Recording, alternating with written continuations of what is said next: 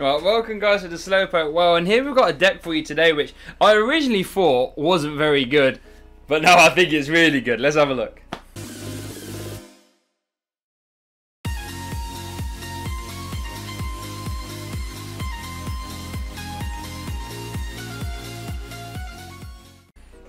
So yeah, like I said in the intro, we've got Falinks, I don't know. Whatever he is, little geezer, look at him, they're all pretty cute, isn't they?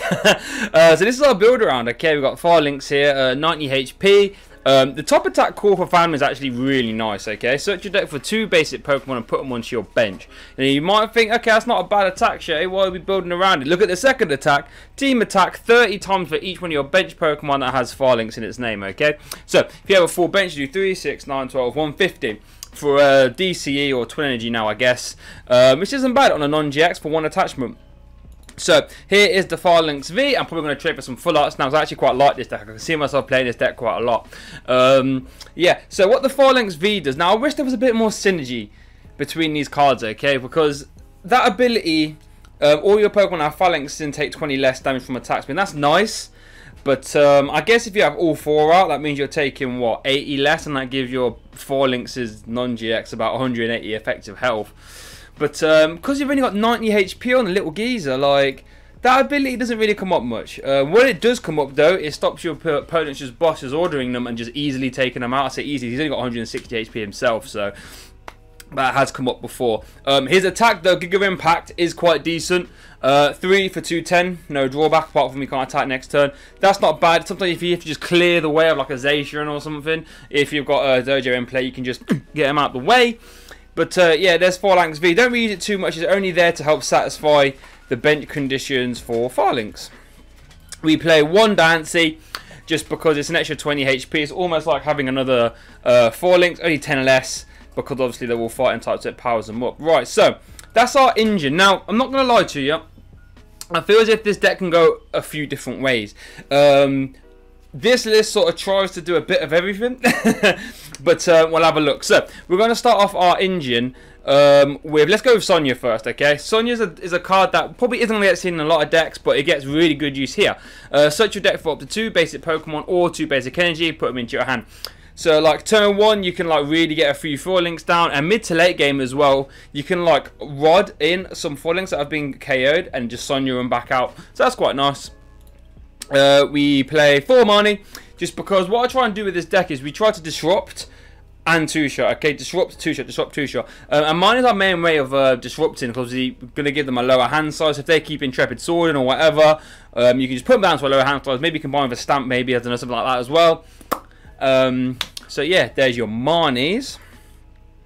We play 2 Bede. Now, Bede is a card again that doesn't really see a lot of play. You see it potentially in some Obstacoon decks now, but I think it does work quite well in here, because what Bede lets you do, provided you've got like an Air Balloon attached to any of your Pokemon, okay? If you haven't found 20, because you only play 4, what Bede lets you do is promote the Air Ballooned Pokemon. You can then attach any energy you like, apart from Twin obviously, and then you can bead on the next fighting energy to help you fulfill your team attack. And then with counter gain as well, you can actually get the Falinks attack going in 1 turn, which is kind of cool. So yeah, Bede's quite nice. Now this is an avenue where I think the deck could maybe lean more into that Bede, and sort of go heavier Bede, counter heavy basic energy route, which I wouldn't hate you for, but like I said, this list is trying to just sort of do everything at the same time, but the Bede is there and you do see it get used as well. 2 bosses orders, because we are 2-shot down. I wouldn't mind that being a few more, to be honest, but if you really want to go nuts bonzo, you could like put Pokemon catchers in, I guess, but for now we're set on 2 bosses orders, and then 1 Cynthia. Outside of that, we've got 4 Acro Bikes, just to help us draw through, because, you know, early turns we need to be hitting Twin Energies, we need to be hitting our Falinks as well. We play 1 Great Catcher to help close out Dene, because Dene is weak to us, which is kind of nice as well. 2 Ordinary Rods, because, you know, these are going to get knocked out. They're only like 90 HP, so they are going to get knocked out quite a lot. Ordinary Rod lets us put them all back in deck nicely, and lets us put energy back in deck to satisfy Bede. 4 Quick Ball, because, I mean, we're an all basic deck. Like, if we could play 8 Quick Balls, I would, not going to lie. We play 1 Stamp, again, because we're going to try and disrupt late game, try and combine a late game KO plus a Stamp, see if they can draw out of it. We play 1 Switch, 1 Tool Scrapper, 3 Dojos, because this is actually a deck where we can actually use Dojo, because, you know, we use basic energy. And then if we're behind, that 40 swing can catch some people off guard, especially if you don't know you're playing. You can just bench it, well, put it into play, take a big swing code. They're going to try and calculate their maths. They're going to say, okay, he can only hit 150 this turn no matter what, or they check your discard pile, say, oh, he can only hit, well, no, 130. Dojo lets you just cheat that, which is kind of cool. Like we've gone through the supporters. 3 Air Balloon just help develop that pivot, because we don't really want to use stuff like Jirachi or anything in here, because obviously it takes up a bench spot that can never be there and be a Falinks. So we play an Air Balloon to just use one of our GXs or Diancie as a pivot. 4 Capture Energy, and this is the deck where Capture Energy is really nice. Your ideal turn going second, right, is to attach Capture Energy to one of these guys and then do Call for Family, and then you finish your turn with like 4 Falinks in play. It's nuts, and if they don't KO for whatever reason, you just attach one more, go for the big hefty team attack. So Capture Energy is super good, especially with stuff like counter gain as well. You can do team play for like 1 energy less, which is always fun. Counter gain is actually really clutch in this deck, guys, because it lets you do a team attack for 1, which is cool. And then if you attach it to here, you can just Bede attach and then do Giga Impact to just do some surprise turns. 4 Twin Energy, obviously, because, you know, lets you go in 1 hit, lets you attack in 1 turn, no drawback. And then 5 Basic Energy to round out the list. It's super fun, guys. It reminds me a lot of Persimmon. It's just so fun. I didn't think it'd be good, but yeah, we're gonna roll into the games now. First game, we beat a Zacian Luke Metal. He did concede, but the reason why I've left this game in is because we reach into our bag and we do a lot of fun stuff in that game.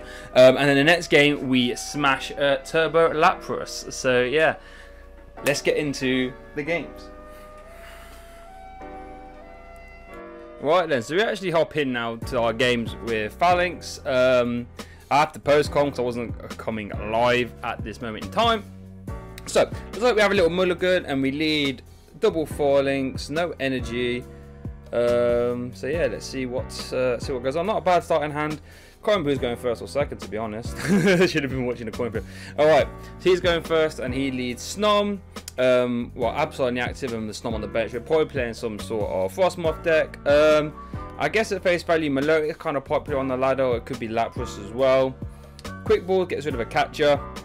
And then brings out a Lapras. I think Lapras is probably the best thing we wanted to see, because, you know, Lapras is something that we could potentially 2-shot, provided things go our way. Gets rid of 2 catchers there, because the Acro Bike has got rid of a catcher. So that's 2 catchers gone, and an energy retrieval from Encino. So it's actually getting rid of quite a few good resources here for us. So let's have a look. So it looks like we're going to miss the turn 1 team attack, but we can still go for Call for Family, which is always nice. We'll take the boss's order, so it doesn't look like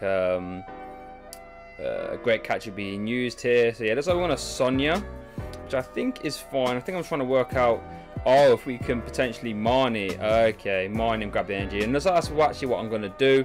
And then we get Capture Energy as well, which is super nice. We can get loads of Falinks out this turn. We can get 3 Falinks out there, and I think we went for the Marnie just because I thought it's easier for us to hit a Marnie energy off the Marnie and potentially screw him up as well. Obviously, the big scary thing is if we miss energy, then we're in trouble. But we took that risk, and hopefully we lock him up for a little bit. I'm looking at that artwork. Look how cool that artwork is, man. Look at Falinks, man.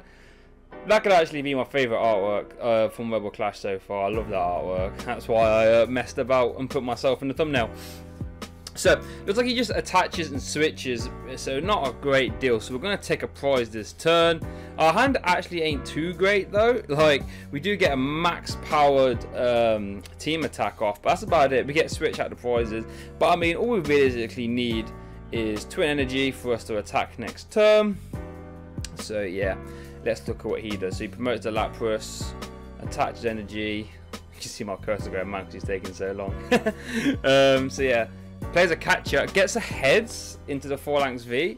Okay, I mean, we have got the switch there, so that's actually not too bad for us. And he fails the ocean loop because he hasn't got energy in hand, so he can't switch. So we just get the switch. I guess we should probably hold 2 energy there. But I guess what I'm trying to do is potentially build towards the Falinks V attack. Because that obviously takes a minimum of 2 turns. If you have Bede, you can do it a bit faster, but, you know. So it looks like he goes for the Ocean Loop, which does what? 190 because of Falinks V ability, inputs 2 energies back to hand. So hopefully we can take a KO this turn. I believe we can. Play the Ordinary Rod, get back 1 energy, 1 Falinks, that seems fine. We hold counter game. We could probably attach 2 energy if we wanted to. We attach fight into Falinks V, that seems sensible. Or not, if I'm looking at the attack. 210's a good number. But it looks like I'm settling for the attaching an energy to the benched Falinks with a counter game. And then out of our prizes, I mean, we're getting good stuff, but nothing sort of well beaten. We're not drawing cards. Then he Marnies us, so looks like I'm moaning about my hand. What do we get? Capture Energy Research, and so that's what we're talking about here. So let's have a look at what I do here. Capture Energy there, so we can attack next turn. That seems fine. And then team attack right back at it. It has a pretty quick turn there, but what I'm just trying to do is build up that benched Falinks with the counter game, just so we can attack, because it doesn't look like we're going to be going behind on prize anytime soon. And then without the twin energy, I think just guaranteeing an attack there is nice. Our opponent finally does get a Frostmoth out though, so it looks like he might be able to start attacking with that Lapras. There's a retrieval. Does he have the VMAX though? That's the question. Yes, like I said, he's paid a few resources. I don't think he's used Evo Incense or anything. There's another Marnie, so he's seeing 5 new cards. What do we get? Boss's Orders, Marnie, Dojo, Research. That's actually not too bad. Boss's Orders is nice, so we can potentially try and hit that Lapras if it decides to hit the active. So yeah, because obviously we do 2-shot that. In fact, we actually 3-shot the Lapras VMAX, which is a bit scary. I think with Dojo that pushes it back into a 2-shot range, but the pass, which is very good for us. So we're just getting all manner of attackers ready now. Yeah, I think Twin Energy there is fine. It doesn't like we want to play anything else. We could research this hand away, but I like holding the bosses. Also, obviously we go down to 1 prize now. He's going to try and, you know, leave the big fat Lapras in the active, and we don't want to do that. You know, if we could just dissect the prize, take the Snom, take the Oranguru, take the Absol, but he Marnies out of that hand anyways. That's 4 Marnies he's played now, I think, and this hand isn't very good. I mean, we have back-to-back attackers, which is nice, but you know what I'm getting scared of now, if he can start trying to kill the Falinks Vs. That's what I'm playing. That 3 Marnies he's played so far. Doesn't have the VMAX though, so just the Ocean Loop, 2 energies back to hand, which is kind of nice for us, because that means he actually might be able to attack next turn with that Lapras. We just go into our 4 links with 2 energy attack, that seems fine. So you got 1 4 links in the bin. Trying to work out if it's worth playing that rod or not, I think. It would be nice to potentially get some bead value there to try and bead energy onto the Falinks V, but obviously you can't do that. So it looks like we're going for the Sonia for, yep, 2 Falinks. Yep, that seems fine. That's what Sonia's really nice for, you know, mid to late game. If they try and do what they're doing to you now, leave you with a low hand size, you can just refill your hand, get back up to that 140, which is a nice crisp clean 2-shot, provided that Lapras doesn't evolve. So back to our opponent. He Ordinary Rods. Is he going to shuffle in? Probably what? I don't even know what he got. Lapras V and a Frostmoth, and then 2 energy as well, I assume, because he's taking his time. Maybe he's trying to work out whether to do that or not.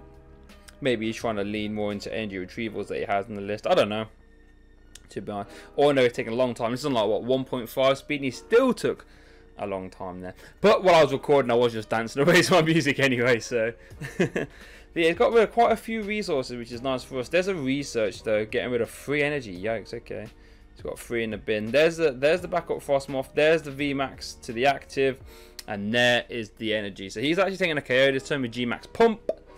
That's quite scary. And now I'm in a bit of a scary spot here, because once this baby Falinks goes down with twin energy, we ain't doing a great deal. But we top deck Capture Energy, which is okay. Let's just grab out another Falinks V, which is fine. But, you know, we're still not exactly sailing away. How much damage we do now? 140. So we have to just hit that Lapras 1 more time. So we just need 1 more energy off the top, provided Lapras stays in the active. Well, but actually, if he retreats into anything else, we can just KO it. So we just need 1 energy. And a pretty nice driving spot here. We've still got quite a few supporters left in deck as well. I mean, we've got Bede in our hand now. But that's the one support we've got that we don't actually want right now. I guess Boss Lords wouldn't be too great either.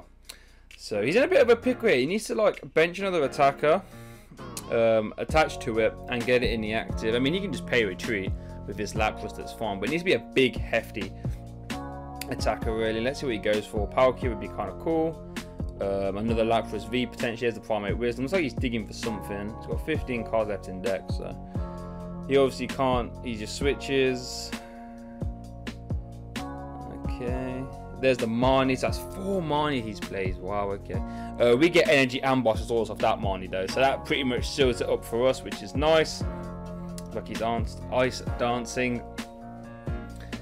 Just in the cards, I guess, because he doesn't actually need these energies here. Maybe he's just going to try and ride out this Lapras and say, right, you know, if you can hit me, that's fine, but I'm just going to care everything now, including the V. Maybe that's what his game plan is, to just try and boss his orders Falinks V, which seems fine. But there you go, there to concede. We actually we had KO there, which was kind of cool. We could just hit the active again. We had the energy. I think he might have conceded a bit too early there, but you know. Right, let's get on to the next game though. We're playing against Luke Metalization, I believe. Yep, Luke Metalization, I believe we're playing against here. Looks like we've mulliganed.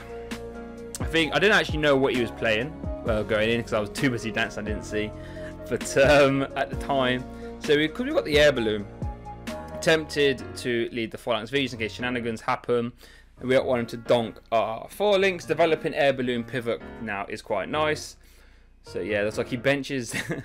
Looks like he benched the Morwell. That's for the one matchup where I don't think Morwell value actually matters. He'd be doing us a favour if he benches stuff for us, right?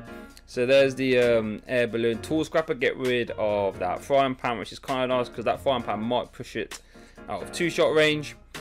Sonia's kind of cool.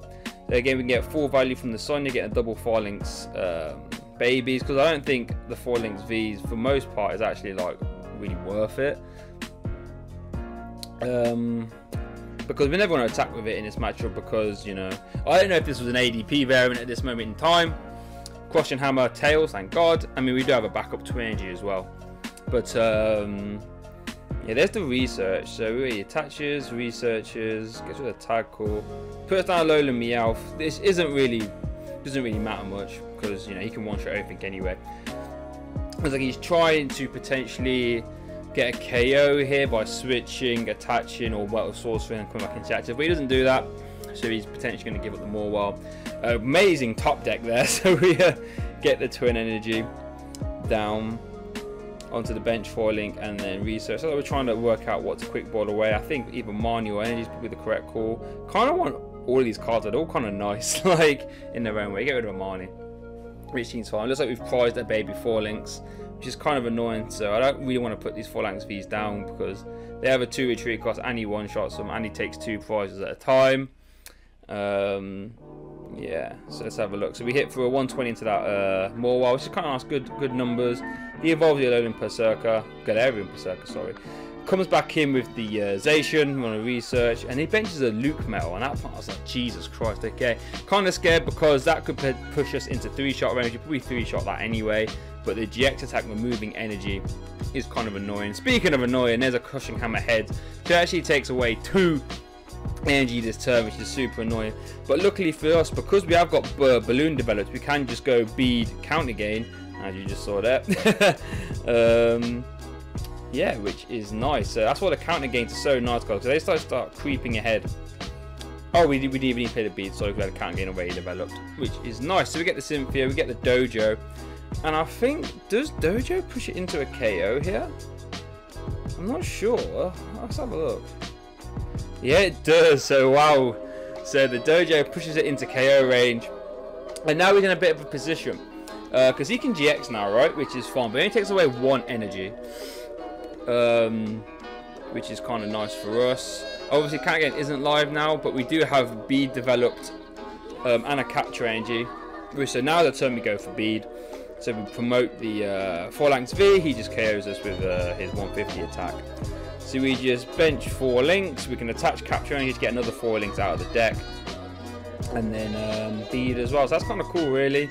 So we're getting a max powered team impact here. I think I'm just trying to work out whether to put the Falinks V down, but obviously we do. Trying to work out yet, so we Bede now to that, and then we Acro Bike. Not really the greatest though, not really the greatest. What I'm kind of worried about now is if he GXs, now it takes off 2 energy, and we're sort of scrambling. So there's a team attack low 160, which is a nice 2-shot though. So we're putting him in a bit of a scary position here. We actually 2-shot this tag team with this little baby Falink, which is nice. So and he hasn't got any other energy developed. I think he's played like 2 or 3 metal sources as well. Obviously, if he lets his Luke metal go down, we're down to 1 prize, and we can just, you know, Guzma something, or Boss's orders, sorry. So that Oran Guru, because it's weak to fighting, or the Morwile as well, thinking about it. That's our prize mapping right there. So yeah, he's in a bit of a scary position, because, you know, if he does GX, we can potentially, you know, dilly dabble and get another KO. That would be kind of nice, but there's a concede. So yeah, the reason I left that game in is because I knew we do some nice tricks in that one, which is kind of nice. So yeah, thanks for watching, guys. Falinks V is actually a really fun little deck. I highly recommend you give it a go. Probably doesn't navigate Dragapult very well. I mean, you get minced, but everything else you can give a fun game to. But thanks for watching, and I'll see you all next time.